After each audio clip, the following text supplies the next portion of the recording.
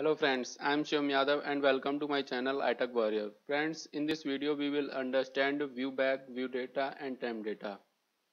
Friends, most of the interviewer ask this question, what is ViewBag, what is ViewData and TempData. So in this video we will understand the concept between ViewBag, ViewData and TempData. So let's start. So first we start with ViewBag points wise. First point is the ViewBag is ASP.NET MVC is used to transfer temporary data from the controller to the view.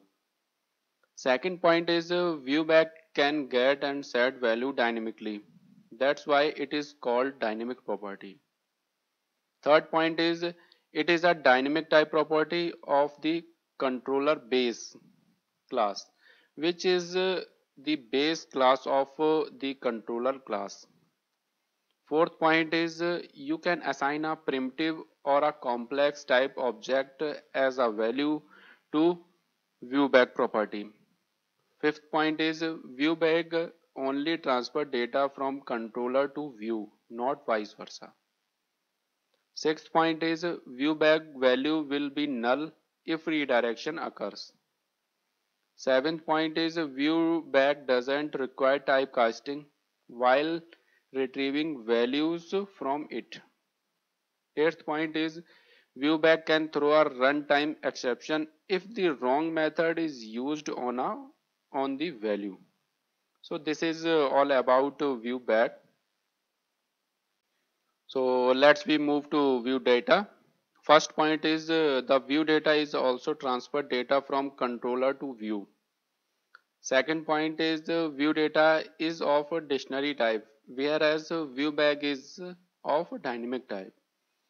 Third point is ViewData is a dictionary, so it contains a key value pairs where each key must be a string. Fourth point is ViewData is derived from ViewData dictionary class. It is type safe and requires a typecasting for data type. Fifth point is ViewData only transfer data from controller to view, not vice versa. It is valid only during the current request. Sixth point is ViewData and ViewBag both use the same dictionary internally. So you cannot have ViewData key match with the property name of ViewBag. Otherwise it will throw a runtime exception. So this is all about ViewData. So let's move to TempData. First point is TempData is used to transfer data from view to controller and controller to view, or from one action method to another action method for the same or a different controller. Second point is it represents a set of data that persists only from one request to the next request. It is derived from TempData dictionary. Third point is TempData stores the data temporarily and automatically remove it after retrieving a value. So here you can see the diagram. In this first diagram, data transfer controller to view, and in the second view data transfer view to controller. So this is all about TempData. Friends, I hope you understand ViewBag, ViewData and TempData.